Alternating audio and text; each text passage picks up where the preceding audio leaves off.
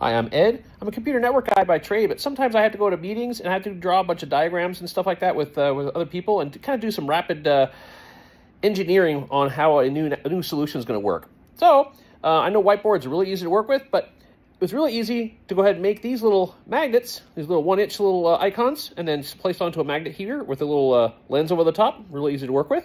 And then I could go ahead and just move these things around very quickly while we're having discussions. So a lot better than using the standard whiteboard, because I'm an engineer, not an artist. So I have this little separator tray here. I have a bunch of little whiteboard, little magnet stickers as well, which is perfect for creating rapid labels.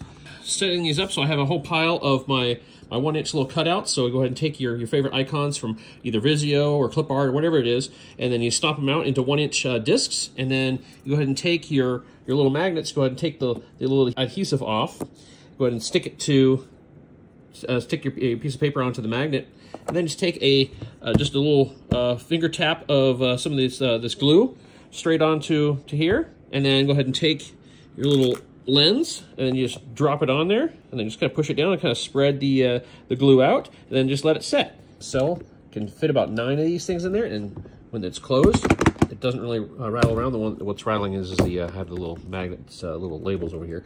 These guys are not bouncing around when it's just 9.